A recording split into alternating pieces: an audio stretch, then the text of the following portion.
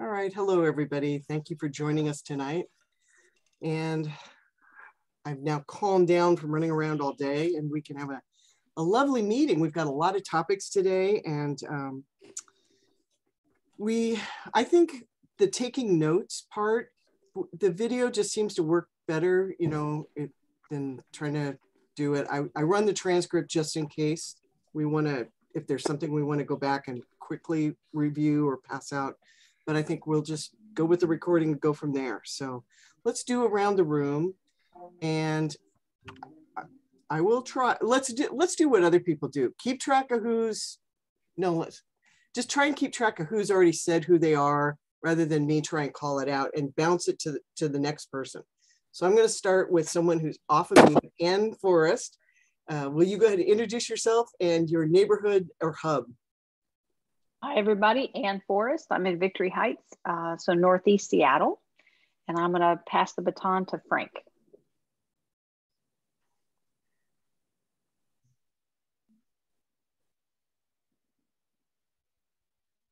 Yeah, you would do that when I'm off anyway. Frank Gall, West Magnolia Hub and ACS. And I'll pass it on to Bill Fay. Yes, this is Bill Fay. I'm with the Queen Anne Hub, as well as ACS and MICWA Hubs, our little local emergency prep group. So pass it off to Cheryl. Hi, I'm Cheryl Dyer, Loyal Heights Hub in Ballard. And let's go to Gabrielle. Gabrielle Gerhard, I'm with the Windermere North Hub, and I will pass it off to Louise. Hi, Louise Luthi, Laurelhurst Hub. And who would you like to pass to? Oh, and that part as well, Susanna. Okay, I'm Susanna Cunningham. I'm from the Lake City Hub and the ACS, and I'll pass it off to Jack. Thank you, Jack, and I'm with the Finney Hub, co-captain, and I will pass it off to Ann Bond.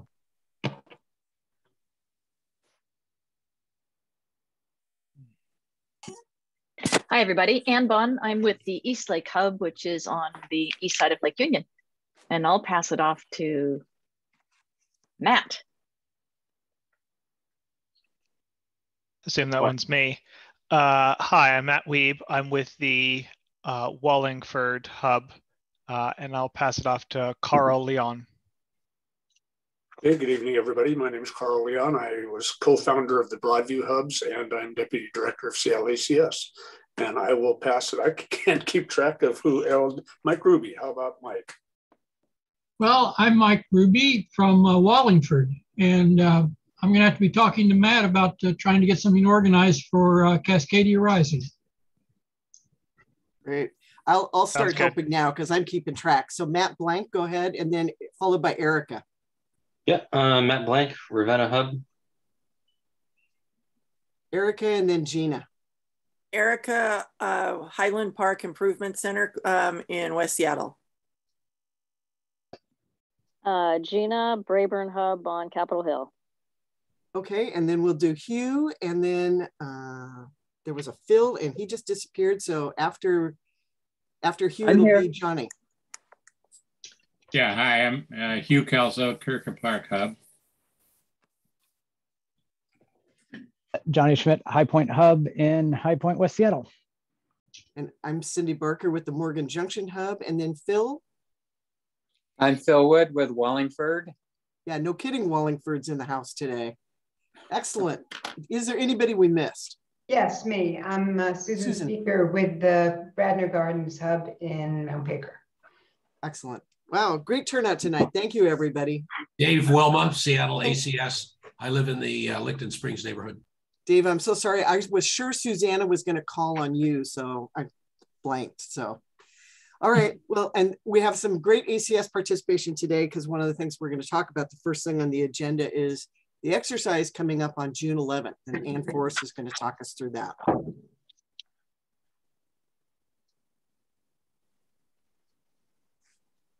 All right, thanks, Cindy.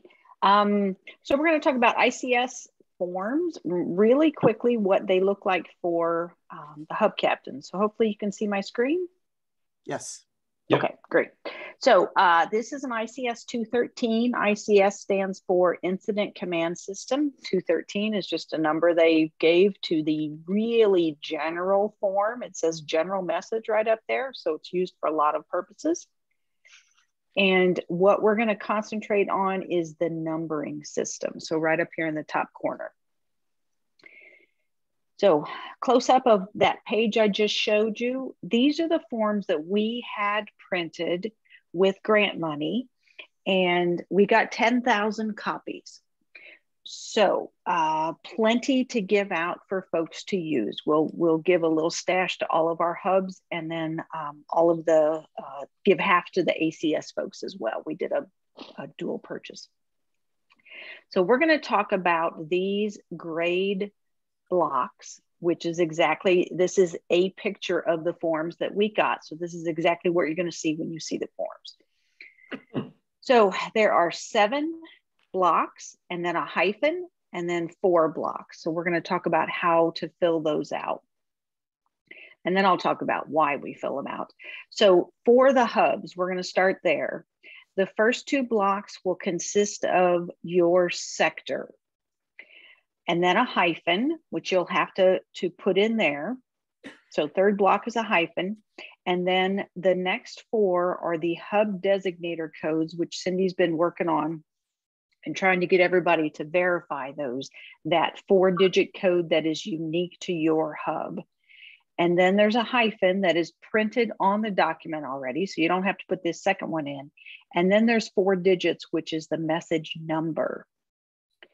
So again, the sector you're in, your designator for your particular hub, and then what number message this is.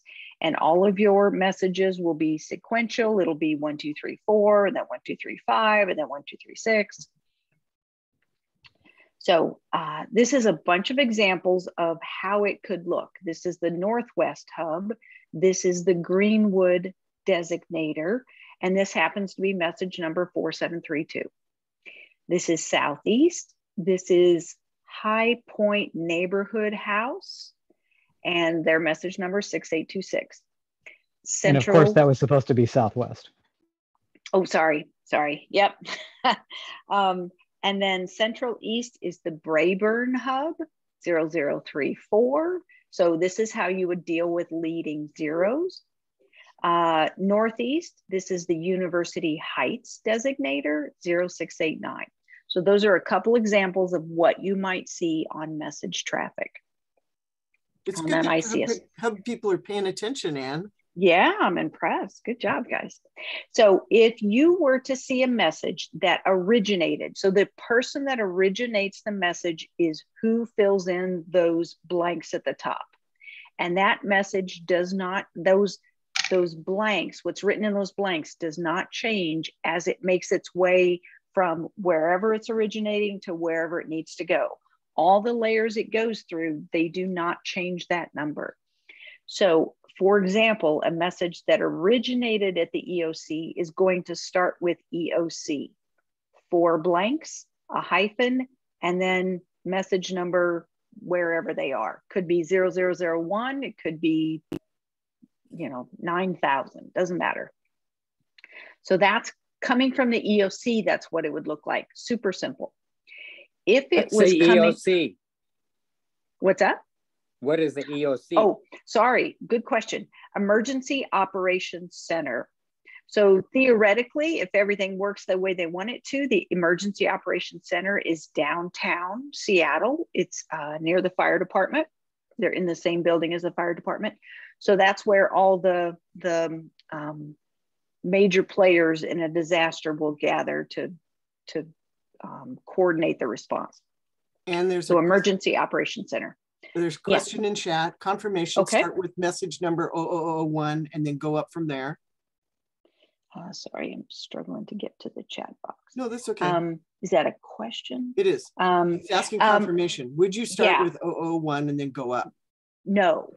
So let me get to that in just a second. And then Carl said the message number is the red number at the top right of the form. Yeah. So I'll get to both those statements in just a second. Oh. So if the message originated at an ACS sector, Auxiliary Communication Services, the radio folks, if they're generating the message, it's going to start with their name, ACS. This happens to be the Northwest ACS sector. And then there's a blank for them, and then whatever message number they're on. So that's what it looks like if it starts with ACS at one of their sector locations. And then these are kind of outliers a little bit. These are just examples. This one would be Shelter 99 and their message number.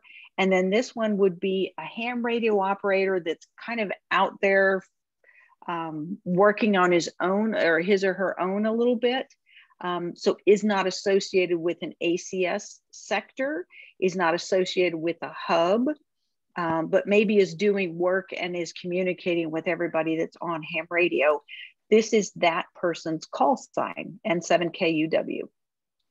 So they would use their 5-digit call sign if they were the one originating the message, and again, number it. So this is an example of how the message, how it travels. So in this example, the hub is starting this message, is originating this message, and they're on number 4502. So that message number, whatever hub, Northwest, whatever sector they're in and whatever their hub designator is, and number 4502 is follows the message from the hub to the ACS operator, the ACS operator to the ACS sector, and then on up to the Emergency Operations Center, the EOC.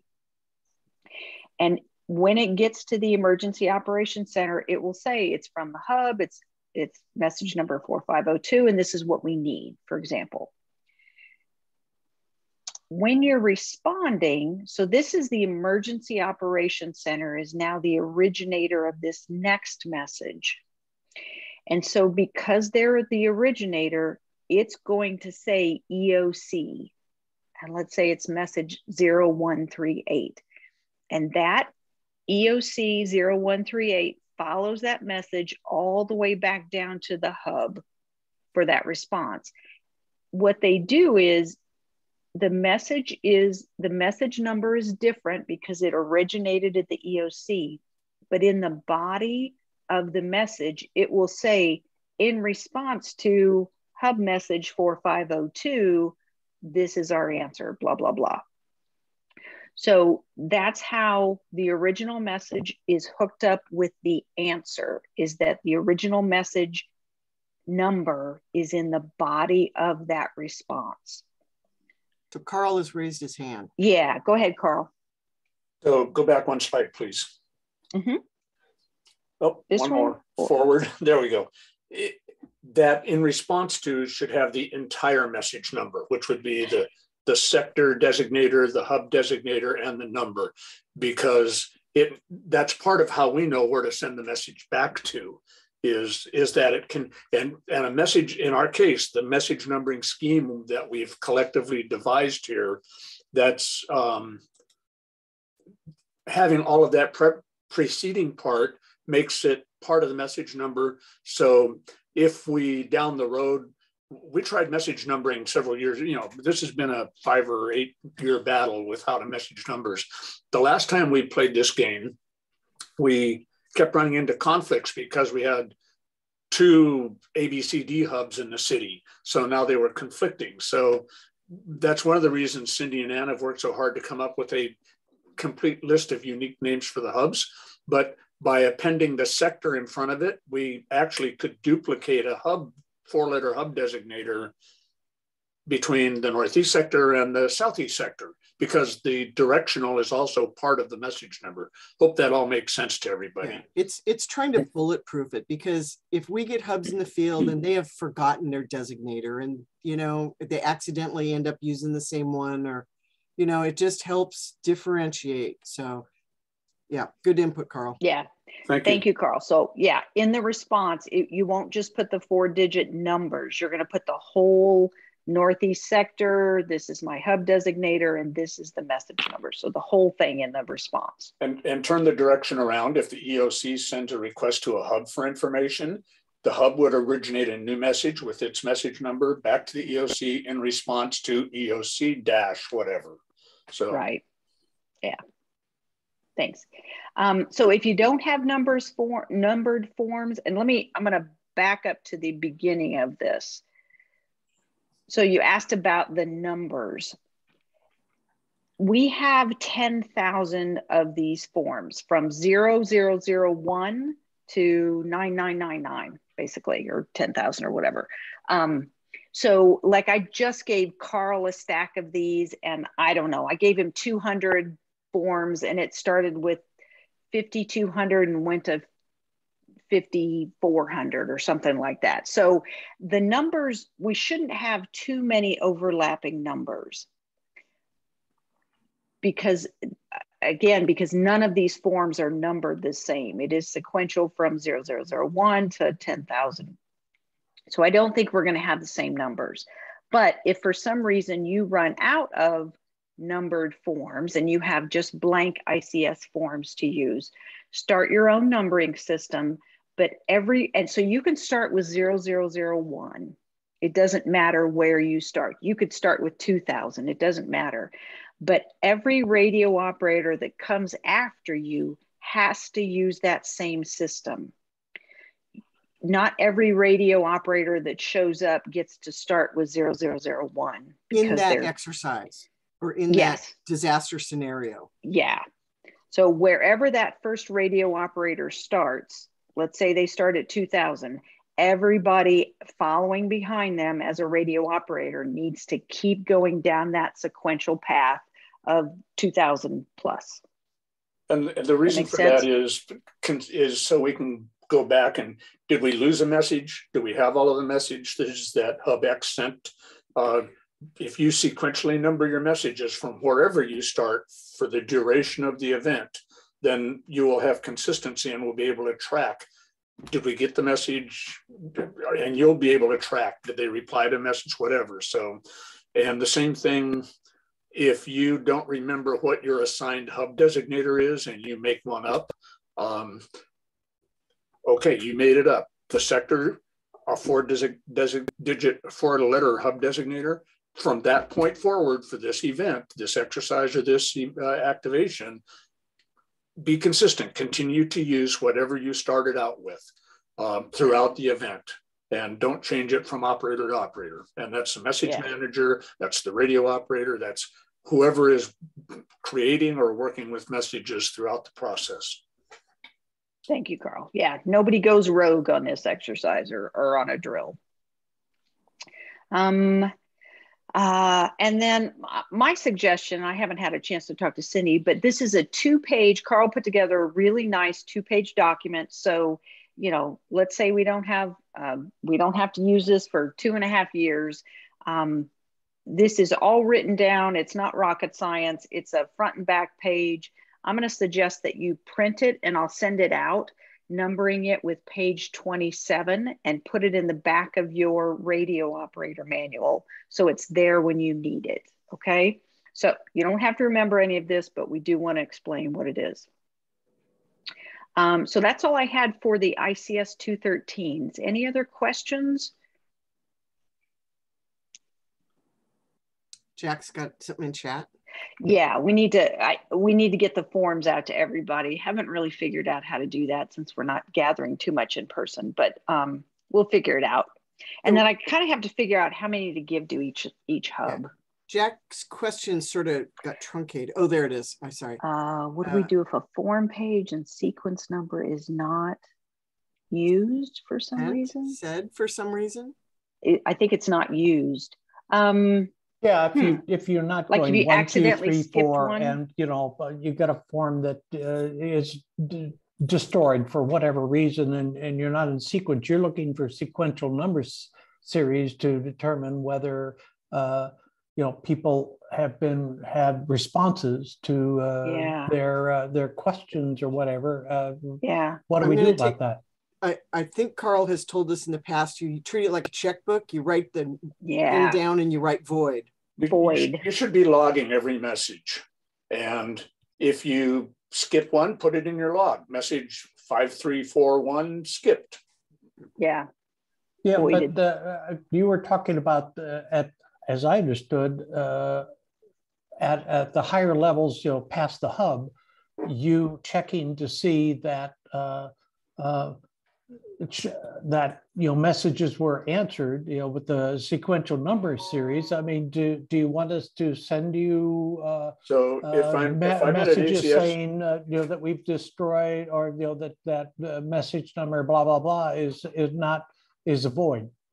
My suggestion is this: if I'm at ACS sector at the EOC and I'm getting messages from your hub and I see a number missed, I would probably come back and ask you what happened to message whatever. You would look in your log, you would say, oh, we didn't use that number, we skipped it.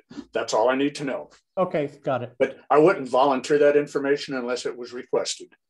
Yeah, the possibility exists that your message may be going to another hub and not the EOC. So the EOC wouldn't necessarily see that message number.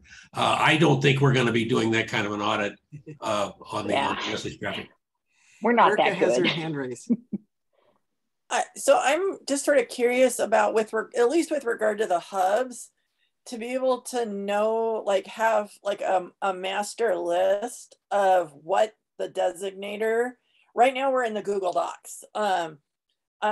It is, once we get those all identified, just having gone through, updating the EOC map, is this something that those of us who are working on that ArcGIS want to make sure, and we want to put that in? So the EOC, no, okay. Yeah, I wouldn't bother, but I am going to put this all in that master spreadsheet that lives at the very top of our Google Docs that lists hubs and HubCap and name and address, and it's our master repository of all the information tied to the hub, but I don't think you guys need to enter it in GIS.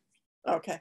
But should we also, Anne said we should print out the instructions on how to do this. Should we also print out to have the list so that the person would know which, if it's a hub to hub, so they know what the correct, where it's coming from? Because I'm just thinking of scenarios where it's it's within sector communication. You're trying to pass information about resources. You want to know which of those is the closest to your hub and such. So, and people are not necessarily going to remember these off during. Well, no, I don't. Can you bring up the 13? Because really, the ICS 13 has to and from. So we want to use the English. We want to say from Alki to High Point, or from, so that is all separate from the numbering. So okay. I see what you're asking, but it's off to the left of, I can't see it on my screen. One more in. Oh, I'm still sharing. Ooh, okay. Yeah. Well, I assumed you were going to share for the next topic, so I there you go. Bug you. Yeah. So it's to and from. So you're going to have your English version of who it is. The numbering is just internal to your hub as your originating number. Okay, it's to keep track, but it's not for us to use to actually be able to decode for location identification. Oh my God. In the middle of a disaster? No, thank you.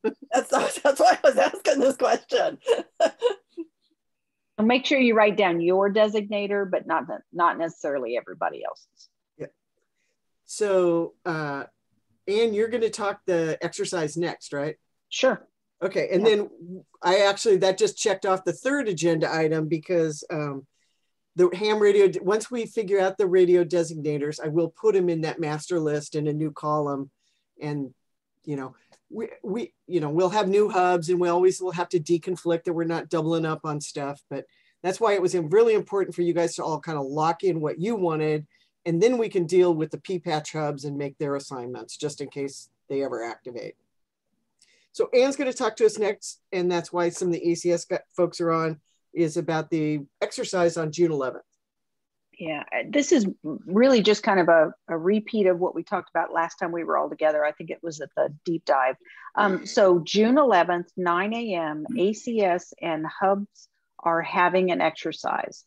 The goal of that drill is testing direct communication. So ham radio to ham radio without repeaters to see what kind of coverage we get across the city. And then the ham radio operators that are out in the field are going to be pushed to use WindLink, which is sending email over radio waves. So different than FL Digi, different than voice communications, it's sending emails over the radio. And the other goal of this exercise is just getting the ACS operators out to different hub locations so they know where they are, they know where their closest one is. You know, we're looking for a face-to-face with somebody from your hub, whether it's the hub captain or one of your volunteers, but we would like face-to-face communication. We're gonna get radio injects to everybody that needs them. And some of those will go to the hub captains so that you can give it to the radio operator sitting at your hub location. While you're there talking to the ham radio operator, you might be talking about, this is where I see us putting up our canopy. This is where we think the greeter will be. This is kind of where I think you might want to set up your radio so that they can start testing and see whether or not that's actually a good area to get a good signal. So some collaboration between the hub captain and the ACS members, what we're looking for. And then depending on who plays along, and we don't need this information until right before the exercise, but we need to know who's going to have a hub volunteer out at a hub location. And then I need to be able to get them the injects so that you're giving a piece of paper to the ham radio operator so that they can transmit it. So yeah, need to know who's going to play along, and then I need to get those injects to those folks. So I will be going out with an email saying who wants to do this. Again, we don't need you signing up right now, but I do need you signing up before, like Friday before the exercise. So any questions? I see something in chat. Who will have radios? I'm sorry? We don't have a radio. I can't see who's talking. Is this this Mike Ruby? Can you cover that one for Wallingford? Yes, that was my intention. Okay, thanks. We'll talk to you. Yep, he's your man. Yeah, we haven't really talked about using GMRS radios, mostly because there's nobody on the ACS side that is going to be able to pick up your transmission on a GMRS frequency. So GMRS basically is not playing in this exercise, unless you can think of some creative way to do it, but it's really not in the planning. So yeah, boo. Yeah, sorry. Well, so the net effect for the hub captains is being able to be with your radio operator at the start of the exercise. Make sure they sit in the place where you want them to be in real operations, so they get a test of the real world, because part of this is, will simplex work, and then to be able to hand off injects. Do we need to hand those off during the entire exercise, all 3 hours? That's a good question. Dave had his hand raised. Go ahead, Dave. Yeah, thank you, Ann. Moving back, Cindy, we'll process the injects as long as possible. And if we have, for example, more hubs than operators, we might redeploy operators like at 10:30 or 11 to give them an opportunity to familiarize themselves with another hub. But we'll use the injects for as long as they last. The operators will have some additional tasks to do, including receive an FL Digi message or two for the hubs themselves. So the hubs will be receiving injects simulated from the EOC. If you have your own favorite ham who is not part of ACS or has not volunteered, please invite them to participate because this will give you an opportunity, first of all, to have your own resource, your own ham, but it'll give us some practice on incorporating spontaneous volunteers into the operation.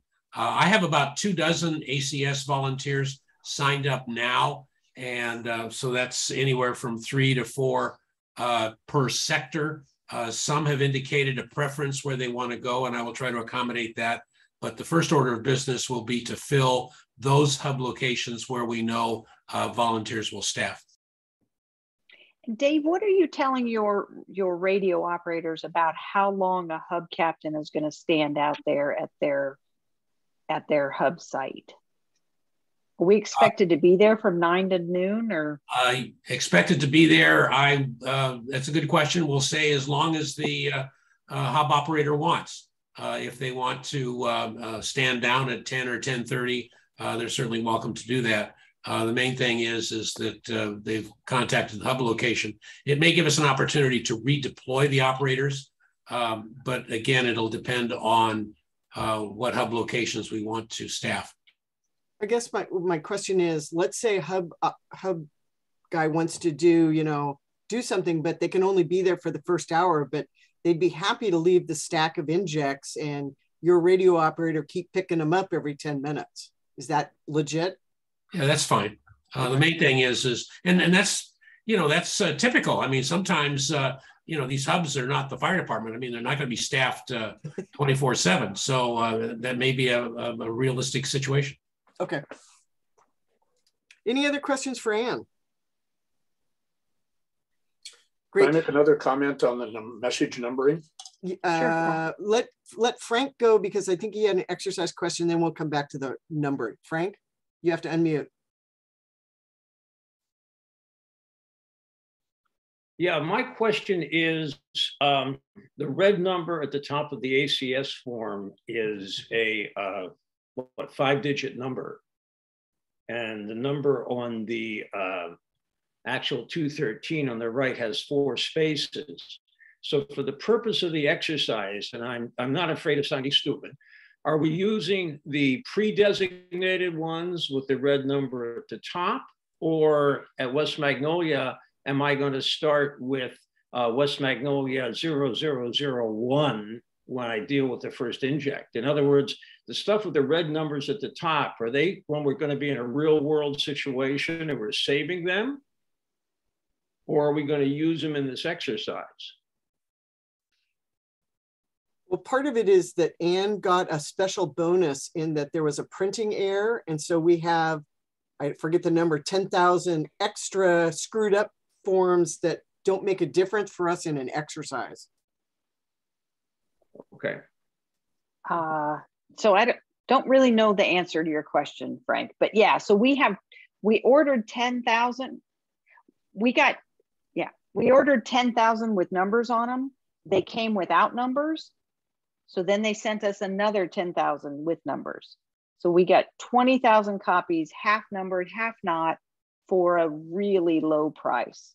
So we want to use them. I would say we will try and get the unnumbered ones out for this exercise. It was the buy one, get 2 free. Yeah. I'm eager to get these out to you guys and to the ACS members, because they're taking up some space in my basement. No, I really appreciate the work you guys have done on this. As Carl said, this has been around the block many times. I'm just thinking, how do I explain this to someone who's brand new on this? And I sort of want to leave out the red numbers and just go back to your initial description of Central West Magnolia Playfield 0001 for the first inject we do to keep the training exercise simple. Yep. Yeah. Thank you. Well, perfect. A comment on that, Frank, and you actually had 2 questions there. If you are using a form that has a red number on it, use the red number. Use that number. Yeah. Okay. If you have a form that does not have a red number on it, start numbering wherever you want and be consistent from that point on. And starting with 0001 makes sense. Also, the numbers on the red forms do have a leading 0. Just ignore the leading 0. You're only going to use the 4 significant digits of that number. The reason why we say use the red numbers is because in an exercise, people, if they don't have a prompt in front of them, they'll get confused. You know, it means that you would have to keep a really good log with your radio assistant, and we don't do that very well. So having that number printed is another step in bulletproofing. So keep those for the real world and mess it up on the exercise. And also, all of these forms are two-part carbonless forms. So you write the form out, you tear the carbon off and keep it in your file. The original goes to wherever it's going, etc. So you've got a file copy with the number on it. And that's the beauty of this system. Yep. Forgot to tell you guys that. Yeah. Bottom copy is canary yellow. Yep. So Carl, was that part of what you wanted to comment on, or you got something else? Oh, the other thing I wanted to say is, even if you're not using the specific ICS 213 form, well, Anne, can you throw the form back up with the message number one more time? Sure. The one thing I wanted to comment, yeah, I know what I wanted to comment on.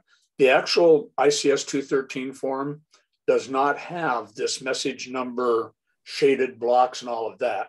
So if you download an ICS 213 from FEMA website, it won't, all it'll have on the top line is something, and you know, that message, the circled area here, it's just a white box all the way across on a regular 213. So if you're using a regular 213, or if you're using a ICS-1, a yellow notepad, if you're using anything to write a message on and you don't have this pre-printed format, continue to use the format, the process we're using to assign message numbers to your messages. Okay, so include the sector designator, the hub designator, and a 4-digit numerical designator that increments sequentially as you send more messages. Whether it's on this form, whether it's on a form that doesn't have that pre-printed on it, or whether it's on a blank piece of paper that you're originating messages on, number your messages. Thank you.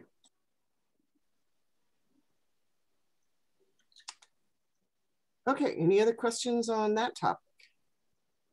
All right, let's move along because we got a bunch of little updates and we want to do some tie-in because there's a lot of activities going on. Next is the Zoom account for hubs. So I got ready to transition leadership running the meetings so that you don't have to live with my crappy internet from the trailer.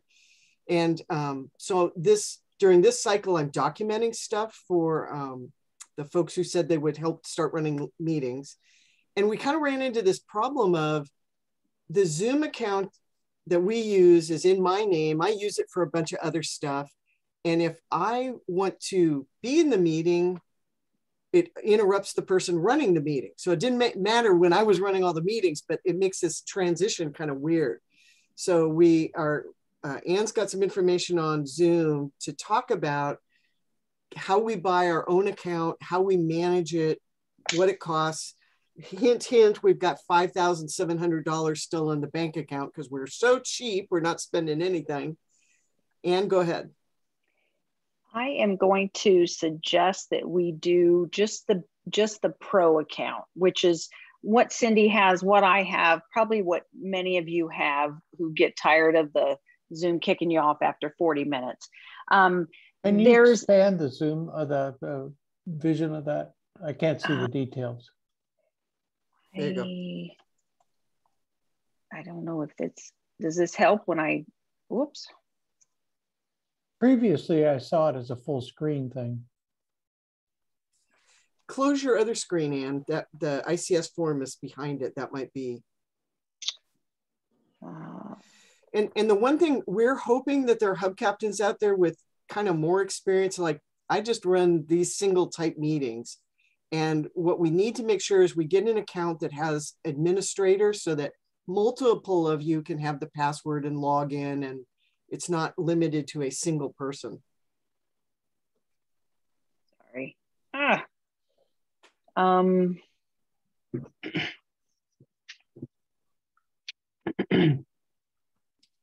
you compare the credentials on a pro account, but only one instance is going to be able to log in.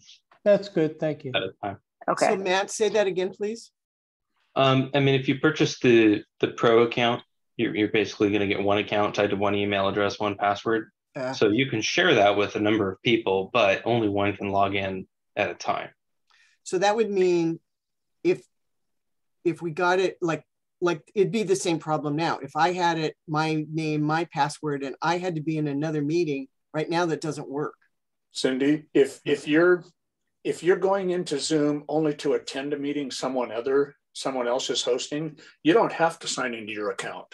Just log into Zoom without signing into your account, and that'll keep the account free. Yeah, and but that means I can't run another meeting at somewhere else, which has happened to me. It means you can't run another, right? You can only host one meeting at a time with a paid account. Okay. But if we're using, if the hubs buy this account, which is a good idea, spend $150 a year, whoever is authorized to use that account is going to host hub meetings. Nobody else attending that meeting should use that account to sign in, only who is the designated host for that meeting. And then you won't have a problem.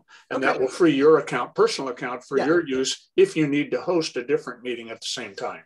Good. Okay. Yeah. Are we talking about creating like a special email for each hub? Open that account? No. It seems like that would just be one Zoom host account. Yeah. It'd be the hub network account. So Erica's got her hand up and then Gabrielle's got her hand up. Okay. So coming back to Matt's question, in the event that, say, two hubs want to have their own like meetings at the same time that are different meetings, it sounds like with the pro account that would not work. With the small business one, would that work? Can you have two simultaneous? No, that's just changing the host capacity. You need to have a separate account for each user. Okay. That will run a meeting concurrently. I was just trying to figure out if the concurrence could be resolved with the small business account, which it sounds like it does not. So, okay. No, but we can use custom domains or something if we wanted to, but I don't think it would make much of a difference for us. Yeah. So one of those meetings are just going to have to use a free account and log back in after 40 minutes. Or borrow from somebody else who's, who has a pro account. Yeah. Right. A host would, sorry. Yeah. Gabrielle? Yeah, we have the NEDC account, and we have a couple groups that use it. So we ask everybody when they create their meeting ID to label exactly when it is, so people can see that. The Laurelhurst First Monday meeting, the NEDC First Thursday meeting. So we have it all laid out. And I use a NEDC Seattle Gmail account, which I created. And so I'm very comfortable sharing that with people that I know, because they're not accessing my email or an email that's really important at all, because it just runs a couple of things, that email access. So for me, that works. So the general question is, it sounds like we're all on board with going and getting a Hub Pro account tied to our Hub email, because at least that's consistent. And, we'll just work the reimbursement through Hugh. That's kind of what we've been doing anyway already. Any other suggestions or concerns? Otherwise, we're going to go forward on this. Oh, and Margaret. Let's see. I can't see can you hear me? Yes. Yes. Okay. It looked like the recording of transcripts was available in the business, but not the pro. Is that correct?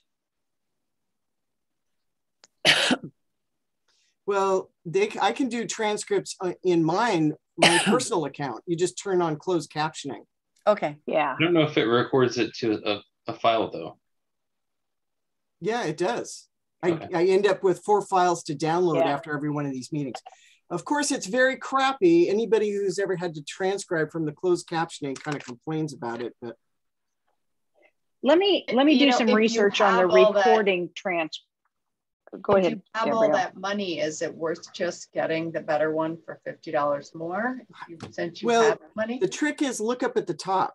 This, signing up for $199 gets you it's $399 savings. Okay. So I think there's a minimum when you purchase small business, a number of licenses that you can buy. Yeah. Okay. Let me do some more research on the recording transcripts and find out how different is that with a business license as opposed to what we can get under the pro. Yeah. And it might be worthwhile. Yeah, I mean, if I'm hosting something, I use my enterprise license for volunteer stuff all the time too. So. So are you paying $199 a month, or are you paying I can't do the math, $500 a month, or $500 a year? Way more than that, but that's for enterprise. Enterprise, yeah. And thank you for doing the research on this. Yeah, easy peasy. But so if we get an okay on this in between now and our next 2 months, I'd like to get that Zoom meeting set up. Gabrielle Gabrielle and Gina were our two from our summit, or your planning seminar. Leadership retreat. Yeah, thank you. They were going to be the two to sort of pick up and carry some stuff forward, and I'd like to have this in place for them. So can I get a kind of thumbs up on let's go spend some money? Okay, I won't spend 1,000, but thank you.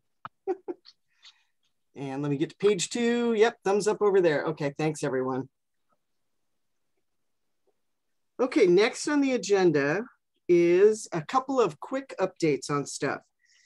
The reunification project is how do we help families reconnect or get word out of the area? It's kind of 2 parts. Get word out of the area that they're okay, now that we know that the Red Cross Safe and Well website doesn't work. And then how do we do any reunification within Seattle to help families connect? We're working more on the first one. And then Dave Wilma has joined the team. We have a meeting next week with that team. And I think we're getting very close to talking a process by which we can now come back to the hubs and go, this is how it would work at a hub level. Here's how we'd collect the information. Here's how ham radio operators could pass that into what's called the national traffic system to get information out of the area. So we're really excited how close we are. Dave's been doing a lot of research already and is going to come in and give him a couple of templates he's already thought of. So lots of progress moving forward on that. Any questions on that? And anything else to add? The second one, we're just sort of holding off on until we get the first part out of the way. So, no question, but suggestion to check with how schools are, relocating children and the plans that they have in place to do that. That might help you. Their operational plans might help. Did you guys watch the news with the something happened at Denny Blaine High School? I don't remember what the threat was, but they just did a reunification process there, and Como had helicopters hovering over it, and you could see the long line of students lined up at the gate to one by one be issued out to the parents, all standing over on the other side of the gate. It was really interesting to see. It is good. We hope that they've got a reunification process, but they've never shared it with us. Anne's tried for 2 years to try and talk to them about that. We'll I can check with the Finney Neighborhood Association. They've got a couple of preschools there, and they are supposed to have a plan for doing their reunification. So preschools are going to be a lot different, just because they have different laws that they're under. But for public schools, it's few and far between that actually have reunification plans. It's not a district-wide thing. It's just if you have a volunteer that has the expertise to help a school develop one, basically. So it's not a district-wide thing at all. Seattle kind of delegates that to the principal level. Ann and I helped or participated in a reunification plan at one school a few years ago with coincident with a disaster preparedness presentation. And they had a fairly well organized system, but every school is liable to be different in how that works. And if you have children in school or grandchildren or whatever, you should contact that school and find out what their plan is, so you know. And that's what most schools don't have one. Most schools do not have one unless a volunteer has actually help them put it together. But while the principal has responsibility for doing that, they aren't given people resources, time resources, financial resources to actually do it. So most of the schools that I've contacted, just because my daughter's school does not have one, most of the schools I've contacted for Seattle Public Schools have said, we don't have one, or they go, I don't even know what that is. So it's not something that is district wide. Well, I will check with the Finney Neighborhood Association emergency response people. They've been pretty good about all of their other things related to, you know, they've got supplies stockpiled to you know, help hold children in the facility for extended periods of time till they can do reunification. I'll see what their plan is, and I'll try to pass it on to you. Yeah, schools run the gamut from having nothing in place to being very prepared. It's just like households. It's no different. Frank? Yeah, we brought this up a while ago. Is there a time down the road, perhaps, for emergency management, the mayor, whatever, to sit down with the head of Seattle Public Schools and have a serious meeting on this? Because John Stanford would have had a very different view of this whole situation than perhaps someone who had not had his experience. You know, there's above our pay grade. Say again? Well, yeah, I know. What I'm saying is, I understand that, but the people who are on the screen right now can sit down with people who it's in their pay grade. So what we've had, that's all I'm saying, you know. Ann and I have had conversations with Sophia Lopez, who is the new community engagement person. And we actually had a meeting, I don't think we put it on the agenda to talk this time, with Sendai Japan, because we're still trying to talk about what we want to do with them. And they have a huge focus on children in schools. So Sophia had said in the last meeting, she's just getting on board and she really wants to work with the school district. So Ann and I plan to keep bugging her about how are you going to engage with them? Who is your point of contact? How are they incorporating these concepts into the training that Melissa referred to that the principals go through every year? So, you know, we can only keep bugging them and pointing out these gaps that they have in their plan, and they know they have them. They just don't have the bandwidth. It's not their priority at the moment, you know. Hard answer. Okay, next topic is another quick update. Pharmacies. Some really interesting progress is happening on that front. The executive director of the Washington Pharmacy Association has agreed to create a whole set of talking points for community and especially people with disabilities to use around what is the real plan of pharmacies. You know how we always use in our exercise, we're going to take your pill bottle up and show the label and they'll give you a refill. So she's going to give us the more real world. And saying stock up on chronic meds. Yeah, it is eye-opening what this is going to be like. So we're really excited that we got some people working on it. So outreach materials coming out in the fall to sync up with earthquake preparedness season.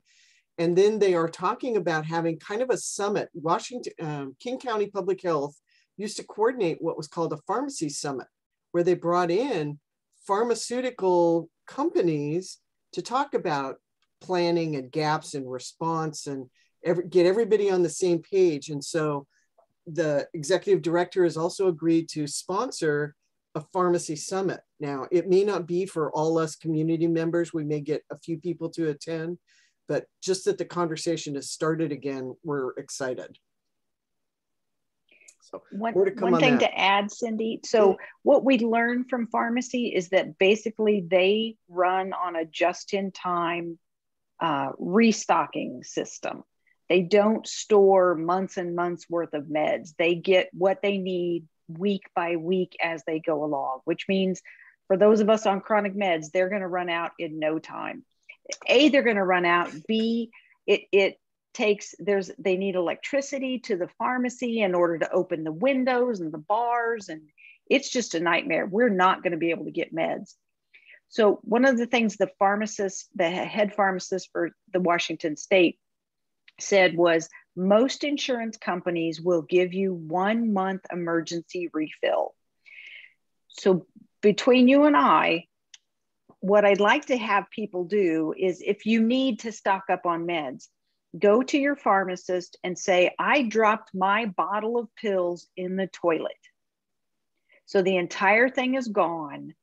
Have the pharmacist call your insurance company and get what's called it's like a special, you know, like, oh, we'll let you get another month without charging you. There's a name for it. I can't remember what it's called. Emergency something. Yeah. And see if you can get a 30-day stock of pills without being charged. We're really curious to see how well this works. But if anybody on the call here would try that, it would be fabulous. And you can only do it once a year. So, you know. So a comment with regard to, if you get a stock of pills, and I'm on a lot of pills, and I keep a 1 week supply of pills in a backpack that's always with me. Once a month, I rotate them out and they become I'm using this week pills, and a fresh batch goes in that emergency stock. So if you do get a contingency stock of medications, rotate them out on a periodic basis, whether it's monthly or semi-annually. I wouldn't do them longer than semi-annually, and make sure you store your medications however they're supposed to be stored, because some are sensitive to light, some are sensitive to heat, etc. So all of that goes with an emergency stock of pills. And on that note, if you're on so many pills like I am, and it sounds like Carl is, you can't drop that many bottles into the toilet. So how are we going to do this? Every month, drop a different bottle. Yeah, we didn't think to ask whether that was for each prescription or pick one, you know. So we'll make sure that gets into the information that she presents. You guys are good. So but is there any reason to believe we couldn't? You should connect with your doctor and ask your doctor to give you that extra 1 month prescription. That might be another option for people too. Maybe they won't, but I don't think they'll do it. It's an insurance thing. Yeah. I bet if they have samples. Yeah. No, it's the insurance companies that don't let you refill early. Order too early. Yeah. And I know you'd want to talk. Kind of the problem is we get pharmacy, you know, theoretical people telling us this stuff. And when you go to execute it, we kind of want to confirm or deny. So, you know, I might try it. You know, I hadn't really thought about going and doing it, but, you know, just to be able to go, no, sorry, don't put that in that thing, because Rite Aid does not do what you just said we do, you know. It's going to vary by insurance company and by pharmacy and by all the different, whoever your medical coverage is. They've all got their own policies. One thing I get is mail order prescriptions. I get 90 days on a copay instead of 30 days.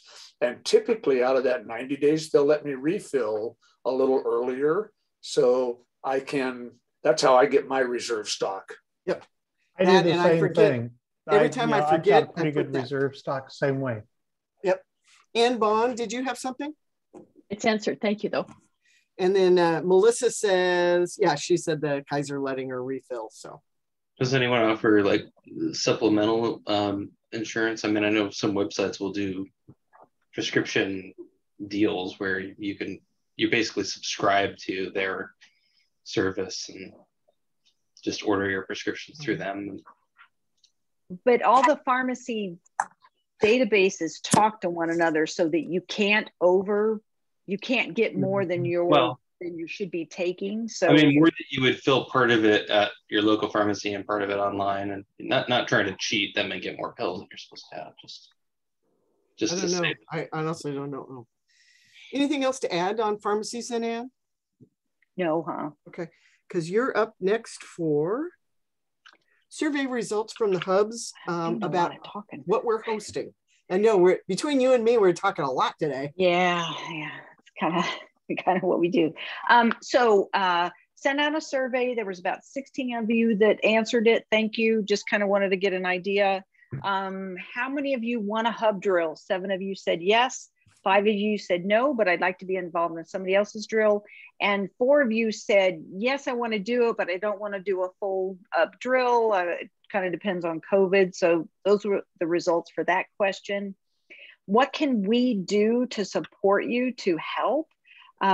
Most of it was, I need volunteers. I'm afraid they aren't going to come. I need you to help with advertising. I need actors to come. So it was more of just the general, you know, please prop us up kind of, because we don't want to be standing out there by ourselves holding a hub drill and we're the only one in the field. What would help you commit? Nothing really came out, nothing jumped out. And, you know, I went, oh gosh, yeah, we could do that. So didn't get a whole lot of information from that question. Again, specific concerns you have about doing a hub drill, nothing really came out.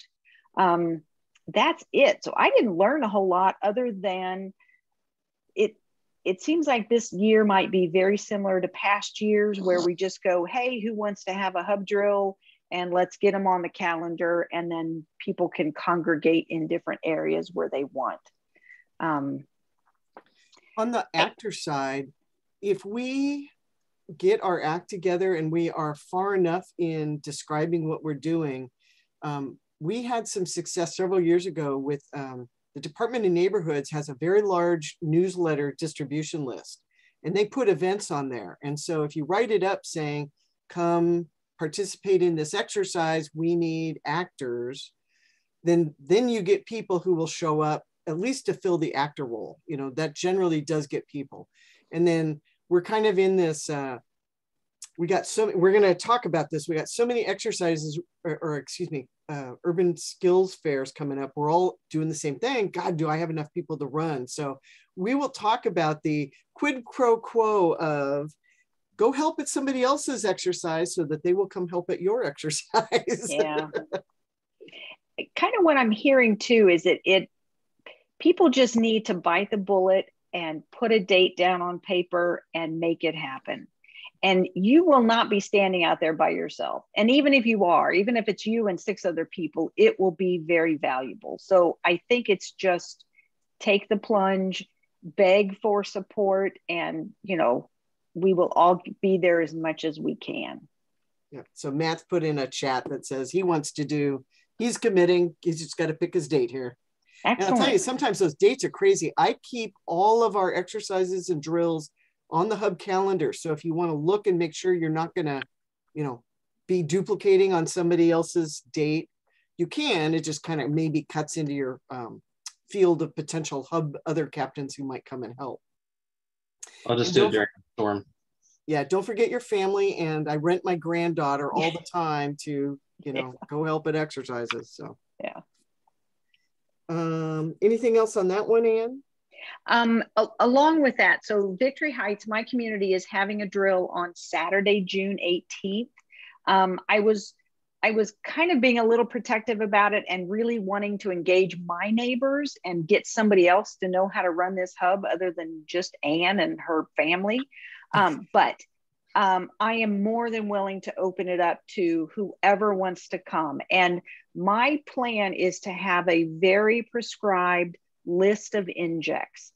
I want them to come out in a very specific order because I want matches to be made at the resource table. I want information to be impacted at the, you know, at the information tent, all that kind of stuff. So my goal is to have it very, very scripted so that it is very beneficial to each station.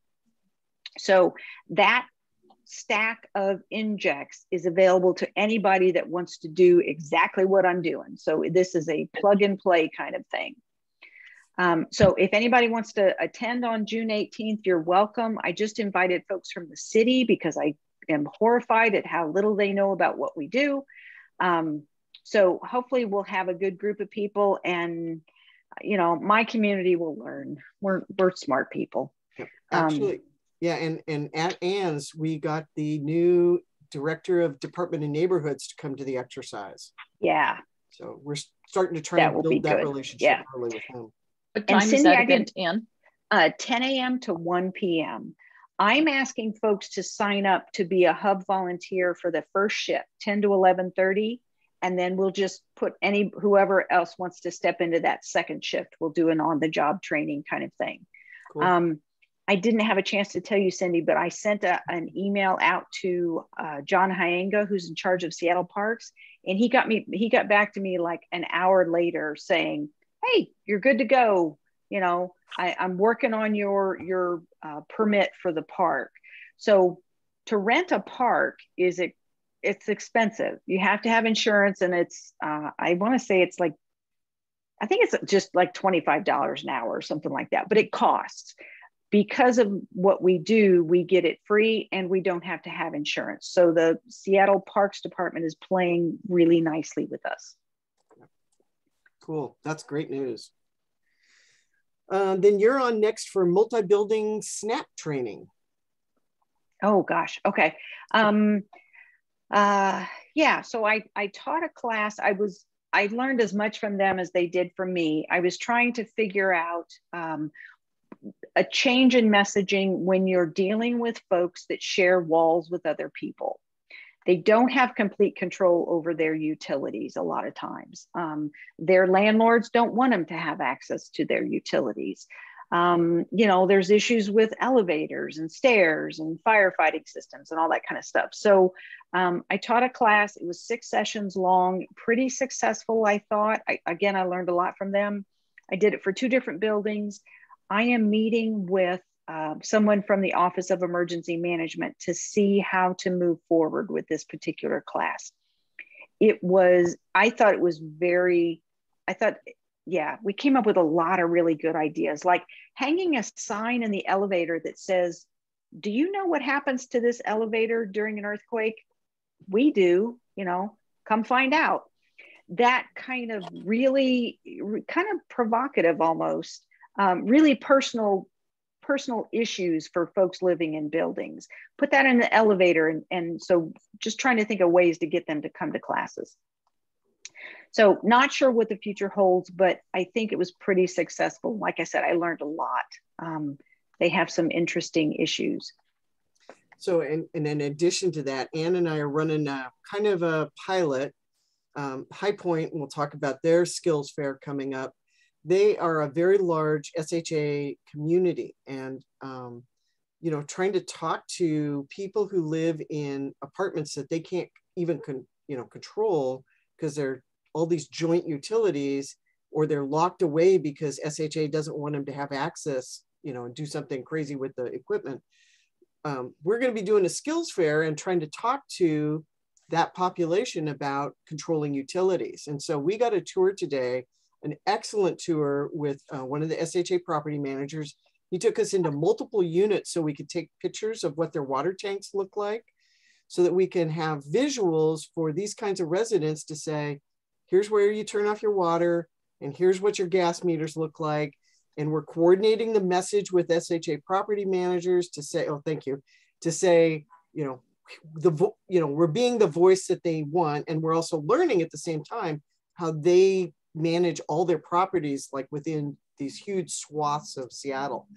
So many of us have lots of SHA housing within our neighborhoods. You just don't know it. You know, SHA owns a ton of stuff. So our next step after, you know, kind of test running this in Southwest is to get with the emergency manager for SHA who trains all the property managers and talk with them about steps and like ordering some blue tags for our event coming up that we can just write on it and say, water shut off here in emergencies. So it's there, and they, you know, remember it a year from now when the disaster happens. They can at least open the utility closet and go, blue tag, turn it off, you know. So it's multifamily is really becoming a topic at the forefront. So we'll get that information out to you. And question, is there a list of all their housing so we can identify in the, I'll talk later about that. In my one of my next reports, I'll make sure I talk about what it was like trying to get that information out of SHA. So other questions on multifamily and doing SNAP training? We'll just let Ann fill us in on how that goes. Okay. Okay, good. I am on the next one. One concern, mapping. So I'm running the pilot out here in West Seattle. We've had 2 of 3 meetings where we took those building damage maps, talked to the community about what that means and who it impacts. And our 3rd meeting is, So what are we going to do about it? You know, what kind of pre-steps can happen to have a plan? What will we do about the Kenny home? Do we know what their disaster response plan is? And so Margaret, in that vein, I was trying to find out, well, how many SHA residents or buildings are in our neighborhoods, kind of in the thinking of, if you're economically distressed, you might not have a lot of supplies. And so they actually gave me the numbers. They did not give me the locations, but so I have the contact who will at least say, in these zip codes, and they do it by zip codes. You sort of have to, you know, hopefully you don't share zip codes with really high density areas. They will give you that kind of information, but there's a fallacy in that. I kind of was going, well, I could go look at the really old apartment buildings, you know, that are still going to be standing, but, you know, that might mean people who are living at the borderline of their manageable income. But, you know, in today's environment with COVID, you could be living in a really fancy building and be paying 40% of your rent, you know, so you just can't look at stuff and tell anymore. But knowing that who your SHA clientele is, you know, what the volume is, if it's 10% of your population, that might be a big signal that, you know, you might want to prepare a different plan. So Catherine had done the first step of hers, which was show the building damage in her kind of central district, Madison Valley area. And, you know, she had not been to that community group to talk about disaster preparedness before, where I had been to Morgan over and over again because they're really involved in the hub. And she kind of got the eyes big wide. And so she hasn't figured out what her next step wants to be, but at least she's cracked the nut and had the conversation, and it was well received. It wasn't like people stood up and said, oh, you're full of it, you know, go away. So if there's other people who want to do that, we've got the format sort of put together, and it's kind of, you can plug and play your numbers if you want. So just, if you get around to that, that's better to do in the winter when, you know, you're doing meetings. We're using summer for the exciting stuff, but just let us know. Catherine can help too. I am going to sneak an item in. So Erica, Catherine, and Melissa are the three people who are going to map our hubs into the GIS layers in the city. And so they're working up a process. They all know what they're doing. They just slammed into it. TJ's got them trained. We've got a little video that we made of TJ's training session, so that if we have future people who need, you know, kind of a, how do you do this? We've got a visual for them. And then that process will be put in our Google Drive so that we can always keep our hub layer active for OEM. And then that's how we'll get our printed maps in the future. So that, thank you to the three people who volunteered for that. And next to Anne is outreach events. See the list below on the agenda. Do you have something to bring up, Anne? No. Good. I'll bring it up because I put it up here Please already. Do, yeah. Real quick before Cindy gets that up. So there's a I want to say an app, but that's not the right word. It's a website. It's called Sign Up. It's all one word, signup.com. And I use that to give a place for volunteers to sign up. So they can choose, I want to be the hub captain or the greeter or whatever, or it's a skills fair and I want to be at the water station or the utility station or the amateur radio station. So those are built and super easy for me to either modify for you or transfer ownership to you, and you can play around with it, either one. I think it's very helpful to help you keep track of volunteers and what they want to do, and you can see where your holes are. So either get comfortable with that program or ask me to modify it for you. It's super, super easy once you know how to use it. But I think it's a really good tool, and I don't think we're using it as broadly as we could. And I think it's just not everybody is aware of it. Yeah, I've used Sign Up Genius, and it's not nearly as good as Sign Up is. Yeah, but basically the same thing. Yeah. So here on the screen is the list of outreach events. And so really what I want to point out is, you know, the Hub 101s are kind of for the local folks, but we have a lot of survival skills fairs, and we all are going, oh my God, you know, even if you've scaled it down from not 15 tables, it still feels like a lot when you're trying to staff 6 tables and figure out the activities.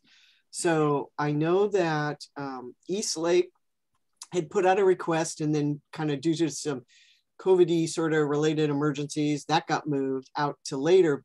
So the near-term need is definitely at High Point. And so we'll be sending out an email.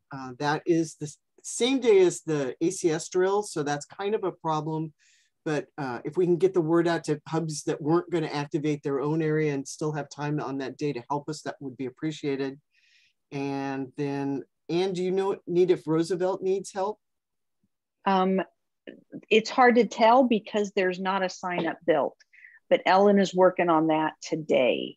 So that's the other thing, is nobody can tell how things are going if there's not a website where folks are signed up. So yeah. For Johnny, for example, he knows he needs like 4 people. So it's not like a full thing, but if we can just send an email out to the hub captains for that one, that's probably an easy one. But the larger ones, I would recommend maybe doing the sign up. Yeah. Yeah. And I just modified like the event on the calendar, on the hub calendar. I just modified it and put my sign up for the Victory Heights event. And I'll do the same thing for Roosevelt when they get theirs up and running, so that if you can't find it in, you know, the minutes or whatever, you can go to the hub calendar and find the signups and start pinging on them through there. We spoke about quid pro quo before. I will move my child's birthday party. Anybody who quid pro quo, anyone who can find some volunteer time to come out to High Point. And Ann Bond, when I said I have an offer for you, you know, this was the day I was going like, oh geez, we're coming up within 10 days and we still got a couple of gaps. So anybody who can help, please, you know, respond to the email when I send it out. Victory Heights we've covered. El Centro. I'm going to go back to the High Point one. That is where we are going to have 3 different languages. So we're going to do a skills fair for the first time where translators are there for 3 languages. They will just go from table to table to table. And let's say the Vietnamese family comes up, they will just hook into wherever the translator is, and then they'll move around. And when they get back to the table that they started at, they just drop July off 28th. and they keep moving around. So if you want to see how that's going to work, that's the first time we've ever done it. It may be a mess. It may work out really good. And we'll have a lot of the translated material. And then that also is going to be the same approach at El Centro. At least July 9th event. Yeah. And I should spell Eastlake right. And then Gina, if Gina's still on, I got the word of your practice session that you're thinking of doing on September 14th. I don't know if you wanted to recruit anybody or if it's going to be smaller and local. Did you want to say anything about that? I would love to get extra help with that. Okay. So we'll be putting this on the agenda. We'll try and send this out on a regular basis so people can, as their calendars clear up, make sure you lock it in or quid pro quo yourself in for a deal. So. Cindy, that said Thursday, July 27th. I don't think that is the correct. Well, that it could be entirely possible. It's Wednesday, the 27th, or it's Thursday, the 28th, which is the same night as our meeting. You know, it's Wednesday, the 27th. Sorry for that. I changed that to Wednesday too. Yeah, and the Brayburn one is on a Sunday. Oh, okay. I will fix those. They may be right on the calendar. I don't know. I know the one. I know Wednesday is right on the calendar. The message here is don't send Cindy an email. Oh my gosh, it's so bad. There's so much stuff going on, but that's fantastic in a lot of ways. And you know, that isn't even all the exercises that Anne was just you know, talking to people about getting your hubs out to do their thing as opposed to doing survival skills fairs, which are more outreach events. So we look like we're going to have a good balance of stuff coming up this year. Thank God we can get out in the field. Last thing is both Jim and Melissa dropped off. Jim is aware that he's still got his action on volunteer, you know, working through that volunteer. How do we manage them? He's had a couple of family challenges. And so Melissa is pegged up with him, you know, so it's coming. It's just not all the way here yet. And then the last thing in the miscellaneous stuff is that Hugh has given us that we have $5,777. Thank you, Hugh, for remembering to send that so I could put it in the agenda, and we've got it in the minutes now. Is it time for the annual party? Yeah, really. Unspent at the end of the year funds. So now we have time for around the room, and we got more than 30 minutes. That's perfect. So I'm going to ask you to put your hands up because I don't know who's out there who wants to talk something. And Ellen says yes. Roosevelt would need help in their thing. So Roosevelt, I'm very close. Susanna has got her hand up. Go ahead. So yes, I have my hand up because field day for amateur radio operators is coming up in June 25th and 26th. And one of the things that ACS is interested in is getting a few more women to consider becoming amateur radio operators. So we want to invite all the people in the hubs that might be interested, especially women, but hey, I don't think we would ever discriminate against anybody who's interested in becoming a ham. So 3 o'clock on the afternoon of the 25th of June, we're going to have a gathering at Field Day, which is at South Seattle Community College adjacent to the north parking lot. So I will get an email put together so that people will have the exact location where Field Day will be. So it's almost always at South Seattle Community College, but it is a different end of community college. This year it's going to be at the north end in the parking lot at the north end. There's going to be a motorcycle event going on there, and we will be to the west of where the motorcycle event goes on in the parking lot. But go ahead. You'll have the tent set up, so it'll be pretty visible, right? It should be visible, and there'll be big antennas. Yeah, look for, you can always find an amateur radio operator by the antenna. So anyway, so all women especially, but anyone who's interested in becoming a ham and wants to learn more about it, we're going to certainly have some cookies or something to munch on as well. So come and join us. It could be, So for. Go ahead. I was just going to say, so for people that are already hams but are underutilizing their license, is that a good opportunity to come out for that as well? That would be wonderful. Yes, and would like a little support. I mean, it can be a little, sometimes it's a little intimidating because you can get buried in equipment and computer programs and everything else, but we want to get people that are not using their license, would like a little help, support, come on along. Okay, I have to raise my hand because I can't raise my hand on the three, but it ties in with what Suzanne is at. The meeting I came out from just before this meeting, the West Seattle Amateur Radio Club has been tasked to help with some informational tables at Field Day. And so they're pretty well plugged into the hubs. And so they've asked if we can have a hub outreach table at Field Day as well. And I would expect that is, they hadn't said whether it's both Saturday and Sunday. And so be prepared that I'll put out a message on that. And that, again, is June 25th. And, it's just kind of a typical, we're not going to do a skills fair. We'll just do a typical, what are the hubs outreach table. Should be pretty easy to staff. And especially if you're going to come, for other things, some of the other activities that go on, the contesting or those who have licenses.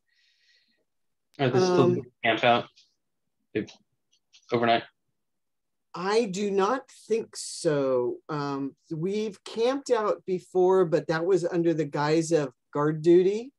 So it's not a full overnight deal that I know of. We can get that clarified. Carl knows? Carl might know, yeah. I don't know if you'll be allowed to camp, but field day runs continuous 24 hours. So there will be people there. There will be people active in the various tents with radios.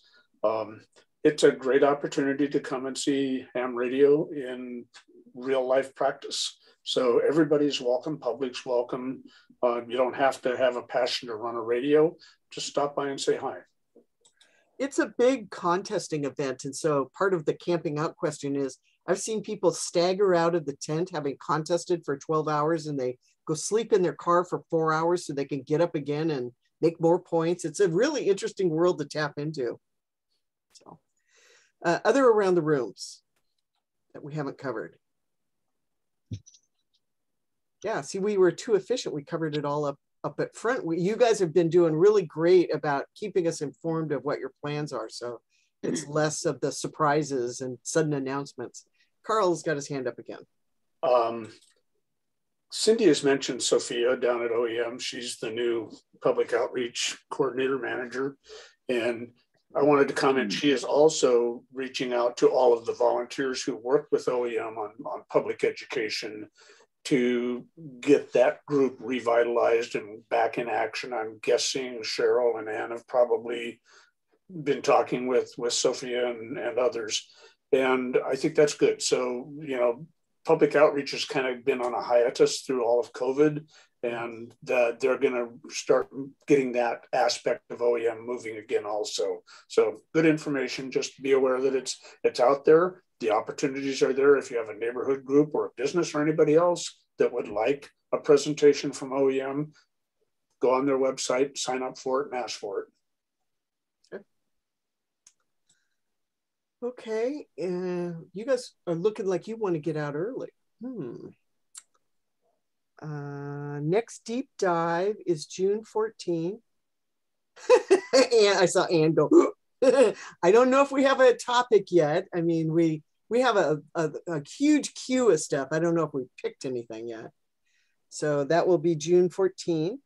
And our next Hub Captain meeting won't be until July. So almost all those events,